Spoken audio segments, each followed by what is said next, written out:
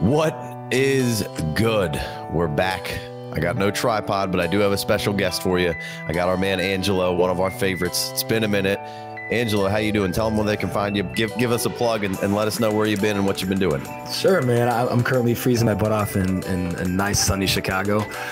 So I'm enjoying the negative 10-degree weather. But thanks again for having me on, man. Pretty easy to find on Twitter at Angelo_fantasy.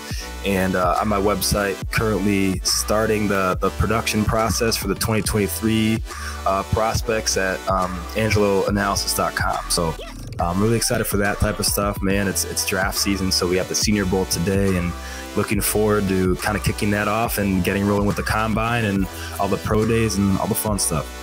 Yeah, we'll starting to just put some more pieces together here. We've been kind of into the wide receivers. We're going to talk some running backs with you. I mean, if you're not already messing with Angelo, you're already messing up. So hopefully you don't even need the intro. You shouldn't need it. You're one of my favorites out there to kind of illustrate how people move around the ecosystem. You kind of got it all. We call you the maestro of movement. One of our favorites to talk to. So let's jump right into it. The 23 classes was much to do as this great God class. And now we're in the draft cycle and it's back to, the 24 class is great, which seems to happen every single year. But we're already there. So do you think this class is living up to the hype, or is there a little bit to be desired from the running back position? It's funny because I think it's a yes and no question. It's yes and no because I think Robinson and Gibbs would be the first running back drafted, let's say, in most class over the past 5 years or so. Right? These are both high end talents, have diverse skill sets, and are going to be plug and play in the NFL offense and be contributors immediately. After that, that's where it gets interesting. Right? You have Charbonnet, you have Tucker, and then after that, I don't know who's going to be drafted in day 2. Right? You have guys like Spears and McIntosh and Roshan Johnson, and then you have your A-Chains, your Zach Evans, your Tank Bigsby's, right? Miller.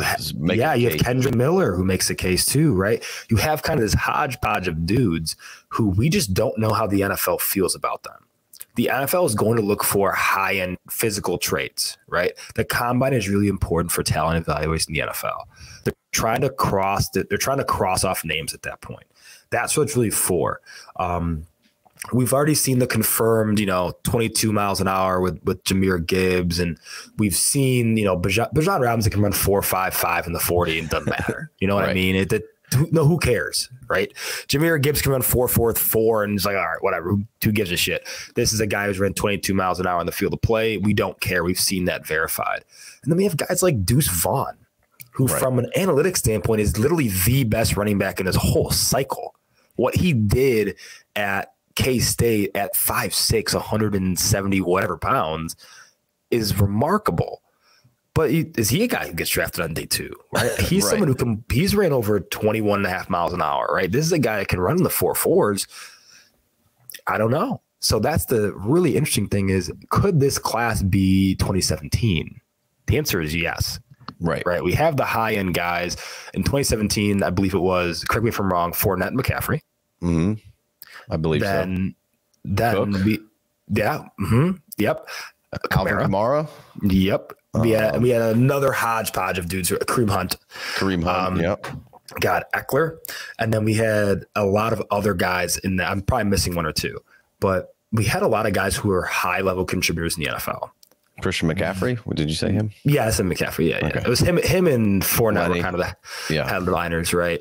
And so in this vein, we have Robinson and Gibbs. But the thing is, the position has been devalued in a sense, right? Well, I shouldn't say both from the NFL and from fantasy, because since 2017, we haven't gotten that restock of great. Right. So I think the fantasy community as a whole is seeing a lot of rotational backs and a lot of bigger running backs who haven't quite worked out. Montgomery's had a good season in stretches. Jacob just had a good season. Sanders probably had his best season. We've been waiting for CEH. We've been waiting for Dobbins, who's been a little banged up. We've been waiting for Akers, who's been banged up. All those guys are supposed to close that gap, and we didn't quite get it. And we were hoping it was going to be this one. So, yeah, it's interesting because I shouldn't say the position's been devalued. I think the position is going a different direction than it was 5 years ago. I think you're seeing running backs being used more as traditional pass catchers, traditional receivers. So let's say a guy like Jahmyr Gibbs, if he came out 5 or so years ago, he'd probably be a mid-second rounder, late second rounder, right? Yeah. Maybe earlier because he has a Christian McCaffrey-like skill set as a receiver, not as refined as a runner. But to me, it's more like Reggie Bush, right? If Reggie Bush was in today's game, he'd be a surefire first-round pick every day of the week. But he was still. However, the game didn't fit his skill set yet. Widely sort of considered a bust for what you thought. Yeah, he caught 80 balls, right? He caught what? I think it was over 75 balls as a rookie. But that was so uncommon then. Right. Right now, like a guy like Jahmyr Gibbs has a Reggie Bush-like skill set. The NFL is going to want to get him the ball in space. If you look at Gibbs' splits, when he gets the ball on right or left end, he's 6 yards a carry, right? This is a guy who fits in a wide zone spread him out scheme. This is going to be the Miami Dolphins. That's number one for him. If he gets in schematically, he fits really well with the Dolphins. I think in an Arthur Smith offense, Atlanta, that could be a really good fit too. Because what they did a lot with Derrick Henry is when they got him downhill, different runners entirely, but really making it easier to get him on, singular or secondary engagement. So like one guy or two guys, getting you in the middle of middle of 4 or 5 guys that are 250 plus pounds. That's not going to be where a guy like Jahmyr Gibbs wins. Yeah. Right? Thing is, Jahmyr Gibbs is smart, very intelligent runner. So if he sees that, he's not a force driven mover. He was with his feet now with his pads. You're not going to get a lot of yards post contact there. Right. That's okay. The NFL knows that now. The NFL is not trending in that direction anymore. It's like when, Pete Carmichael ran Alvin Kamara up the gut like 30 times, 25 times a game this year. And you're like, what are you doing? And this is incorrect usage. Yeah. Like, let's not do that. Yeah. Ridiculous. But that's not who Jahmyr Gibbs is. That's not who Alvin Kamara is. But I think when you talk about a guy like Bijan Robinson, it's just, we don't have to talk a lot about Bijan Robinson. The guy's the best running back prospect since Saquon Barkley. Similar movers, similar skill sets. I think he's a little bit more refined than Barkley. Barkley was kind of this uber athlete who can do whatever he wants with his feet. Then the ACL injury actually forced him to become a little more refined. We see a lot less mistakes now with Barkley than we did pre-ACL, right? And I think Bijan Robinson is going to kind of come into the NFL and run for 1,300 yards plus, 10 touchdowns, like off the bat. Set it and forget it 101. Like, if you need a running back, it's easy. I think him and Bryce Young are the two you can make the case for in this class. Then after that, man, it gets really interesting with the backs. I just don't know who's going to get third capital. Charbonnet, I like his game. Kind of like a Joe Mixon type player, right? Leap on the field for 3 downs, feel good about it. Is he an elite talent? No. But he's someone who's going to be productive, I think, in fantasy for the next 5 years. Right. Sean Tucker's more of the question mark for me, comparing him to Charbonnet, right? We're kind of comparing them in essentially pairs, right? Jahmyr Gibbs, Bijan Robinson, okay, we know who they are. Charbonnet and Tucker, interesting conversation, right? Tucker is the bigger play guy, right? This is the guy who's run sub 6.95 in the 60 meters. Really, really good time. Great back, good top end speed. When we talk about play speed, pretty good pass catching numbers. Yeah, good pass catcher, adequate there at least. But he doesn't offer a multi-dimensional skill set. He's not as good through contact as you'd like him to be. So it depends schematically where he fits, right? Is this going to be a guy who's going to be in a downhill scheme, as kind of like what we see with Cleveland and Nick Chubb, getting him more, ingrained in a scheme that has a lot more versatility and caters to his skill set? Let him go north-south. Exactly. The difference between a guy like Nick Chubb and Tucker is Chubb has incredible feel for gaps, incredible feel for zone blocking. Tucker's kind of raw in that vein. I don't know if he has the maturity yet as a running back to play in a multidimensional scheme, but that's kind of what he needs to develop. Needs to touch the ball a lot, needs to touch the ball 15 plus times a game to kind of get in a rhythm. He's a rhythm runner, kind of like Nick Chubb. But I think he's an interesting one because a team has to be more of a run heavy type team in order to get the most out of him. Would like to see him honestly in Carolina. Because I think that's a spot where we can see him get experience immediately.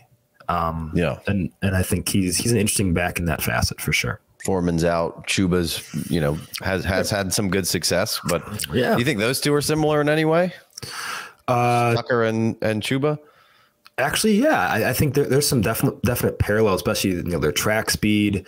I think the difference is you have the NFL. I would say the NFL body, the prototypical NFL body for running back in Tucker. Yeah. Chuba was extremely highly rated coming out of his junior year, then decided not to declare. Then we saw the stock plummet, right? Yeah. This is the guy who rushed for over 2,000 yards at Oklahoma State. So he had a prolific season in Chuba Hubbard, had the big playability, one cut and go scheme that didn't offer you much laterally. But that's a great comparison in terms of play style. I think they would balance each other out pretty well. And I would like to see Tucker in that offense, to be honest. And it seemed, it did seem like Tucker had more hype last year than this year. I mean, obviously, you see a little bit of a decline in pretty much all the numbers across the board for Tucker. So maybe hurt his stock just a hair, at least in the view of the dynasty people, maybe not quite the NFL. So, maybe not unsimilar in their approach. Obviously, Tucker couldn't have came out, I don't think, last year. So, yeah, so it sounds like you're probably a little less excited than maybe you thought you might be at this point with this class. I am and I'm not, because I still I'm working on all the AGS grades and everything, and I still have like 4 backs in the Pro Bowl tier or above. 5 actually. 5. It's a lot. Yeah. So I mean that didn't happen. That didn't happen. In comparison, where were we the last couple of years with that? All right, let's take a look. Last year, let me see if I can pull this up really fast. I have it pretty much at my fingertips, so let's see if I can do it. Last year we had Breece Hall, and after that, it kind of took a tumble from there's no like Pro Bowl caliber backs. Then after Hall, it was more guys like Pierre Strong Jr. Like guys who are good, who I'm like, okay, this guy might be. Honestly, I love Pierre Strong Jr. I think he could be really good in the NFL. You caught a little bit at the end of the season of seeing maybe what the potential is there. Yeah, and we had obviously Walker. I mean, Walker was essentially my RB2, so it went from basically tier 2 to tier 4, right? Tier 1 is your gold jacket guys. It doesn't happen often. Bijan in there. Yep. Yeah, Bijan's a gold jacket dude. Okay. Yeah, I mean that for sure. Right now, it's where I have him. I think he's going to stay there. And then we had an all-pro caliber player in Breece Hall, and I think he's kind of lived up to that billing besides the ACL. He's pretty damn good. No Pro Bowlers. In this class, we have 3. Right? We have 3 Pro Bowl caliber players in this class, in my opinion, all very different, right? Charbonnet, Tucker, and the third one, Deuce Vaughn. Why don't you save it so people can go over to your website? Yeah.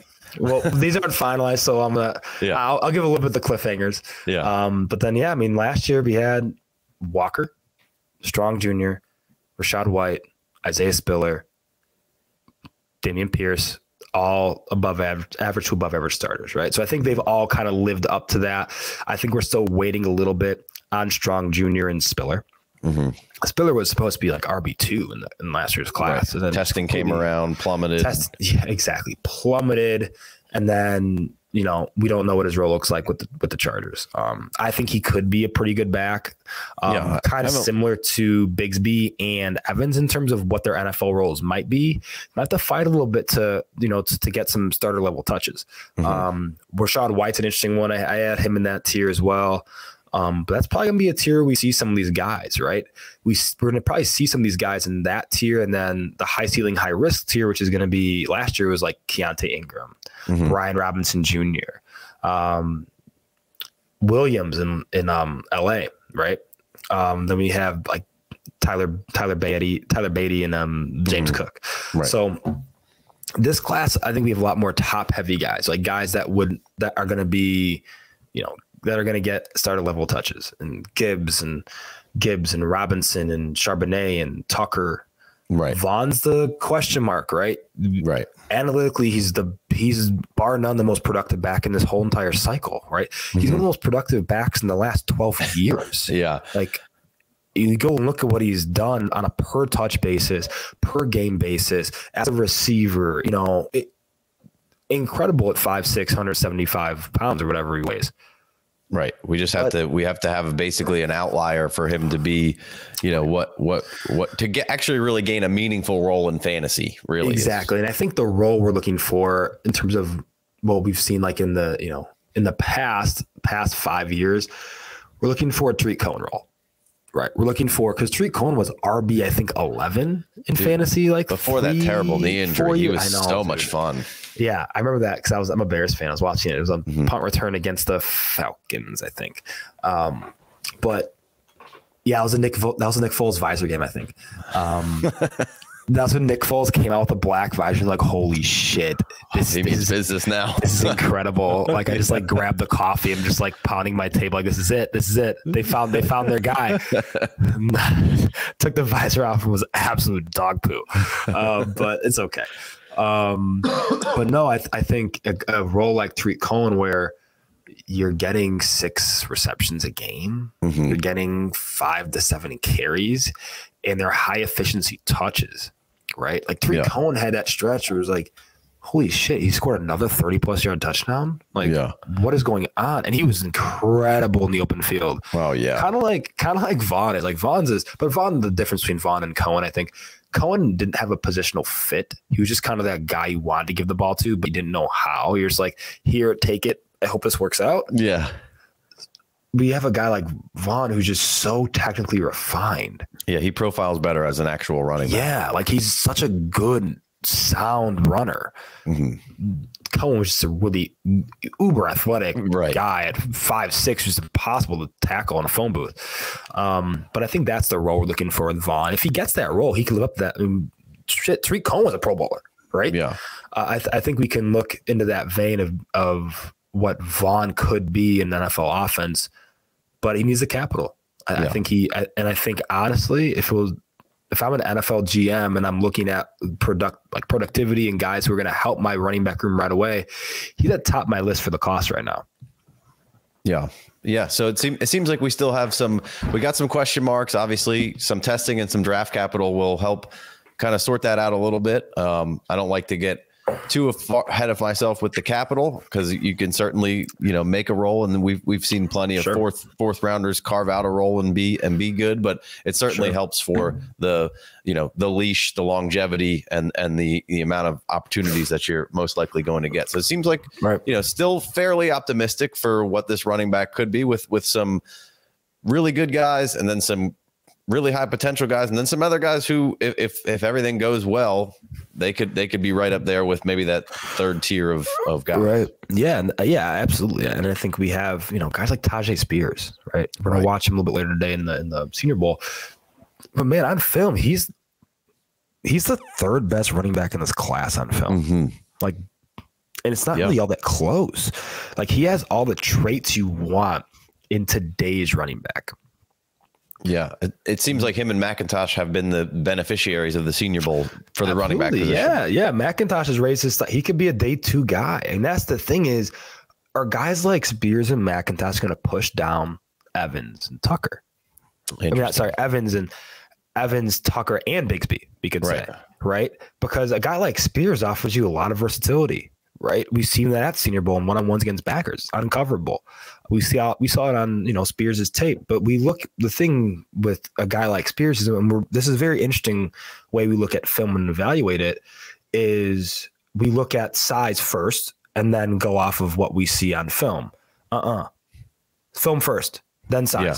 Size doesn't really matter as much unless the NFL tells us it matters, right? If the NFL drafts Jahmyr Gibbs in the top 35, 40 picks, doesn't matter to them. They don't give a shit. Yeah. Right. Spears too. Spears has showed out at the Senior Bowl less than 205 pounds. He's been the best running back there. Yeah, and it was almost like a big victory when he came in at 204, you know? Yeah, because he's listed at 195. But one thing, you know, I think the public doesn't understand as much as guys never play at their listed weights, ever, right? We're talking about performance weights. Performance weights usually vary from like 5 to 10 to 12 pounds even. So a guy like Christian McCaffrey ain't playing at 210. Like, come on now. Like he's playing close to 200 pounds or maybe even under that, because you have to understand, you know, repeat force over and over again for 4 quarters in terms of you producing that force. The more force you produce, the more strain it puts on your muscles, tendons, joints, etc. If I weigh less, I produce less force from a mass standpoint. It's less on my joints, less on my tendons, ligaments, and muscles, right? So NFL running backs, NFL players in general are weighing less to increase longevity, right? We're seeing that a lot now. The NFL combine weigh-ins have turned into fight weigh-ins. These are literally guys who are trying to, because front offices don't understand. These are by all accounts older dudes who just want to, you know, check a box, right? Check a box, check a historic box, right? We're still living a little bit in the early 2000s where we want our running backs to be 215 pounds plus, right? The closer we get to that number, the more scouts and evaluators like, okay, this is good. But they're, you know, agents and guys who they're training with kind of understand that. So it's like, all right, we want to make sure that box is as checked as we can get it. Right. So it would seem like you could, if you're a guy like Spears, you come in there with maybe trying to be a little more water weighty and gain yourself a little weight. And then, you know, like you can kind of, or if you need to perform better, like maybe you're coming in there a little underweight, trying to maybe get a higher time to prove the athleticism. I feel like you could maybe skew that a little bit. Yeah, for sure. And because, you know, what Spears not doing right now, he's not running the 40 right now. Right. His Senior Bowl has really elevated his stock. And to my opinion, he's probably a day 2 running back right now. So that's the interesting thing is Evans, Tucker, Bigsby, are those guys going to be day 2 picks? Because the NFL seems to be trending towards kind of like Tyjae Spears. We like that. We like Tyjae Spears' skill set, really diverse. Kenny McIntosh can help us out a lot on third downs, right? This is a guy, he's probably not going to profile as a, you know, 15 plus touch per game, you know, guy, but he's going to be someone who's going to help a team on third downs, right? He's going to be kind of like the Giovanni Bernard of an offense where he's just super annoying for fantasy because you're like, holy shit, this guy's on the field again. But he's going to keep the quarterback upright and he's going to provide a reliable outlet and pass catching option. So that's, I think, what we're looking at in terms of role for a guy like McIntosh. And he has the size that NFL evaluators love. Like, I think that's what kind of, you know, you get that.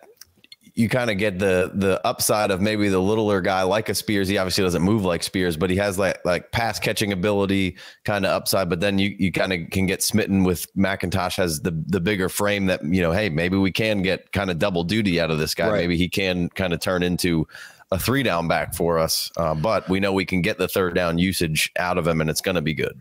Right. Yeah, for sure. I think that's a big one. And it's going to be funny because, you know, right now, guys like Tucker, Bigsby, Evans, all those guys are in the top, I would say, you know, 15, 14 picks in terms of, you know, ADP, like in your rookie drafts. I wonder how it's going to look once we get NFL draft results. Right. When these guys are picked, where they're picked to, right? Are guys like Spears, if he's picked, let's say Spears is the 4th running back off the board. Let's say it's Robinson, Gibbs, Charbonnet, and Spears. Well, shit, we put him over Evans and Tucker and all those guys? We might have to, right? The NFL tells this is a multi-billion-dollar business. These guys don't want to fuck up. Right. These guys don't want to make mistakes. And they do. Because they do all the time. But like the more data we're in 2023. The more data they can gather, it helps them make decisions, right? They are multi-billion dollars in this thing. Right. They're making the best decision possible for their organization. And if that tells me anything, it tells me they're going to make the most efficient one possible. Are they going to make mistakes? Yes. But they're telling me that this player is in this range that other NFL teams likely view, like not just 1 out of 32 teams, like Tutu Atwell. I have no idea why the hell he was a second rounder. Right. But the NFL told us they liked his skill set enough. Right. Okay, great. Little different, because I don't think many other NFL teams would be like, okay, this is a guy we want in that round. And in that regard, it only takes one, Yeah, it does, right? So a guy like, Spears, where everybody's kind of like, oh, this guy's pretty damn good. You can kind of hear that noise already, and it makes that decision for us as, people who play fantasy and people who evaluate players, makes our decisions easier, because we've already, in the draft, we thought, oh, this is a guy that could be drafted in the second or third round. As a guy like Tutu Atwell, we were surprised he wasn't a fifth rounder. Right. So that's the difference, I think, for me, is the masses can kind of feel that heat coming with some of these prospects like McIntosh and like Spears. And if that's correct, then I think we know where the NFL is trending with these guys. Yeah.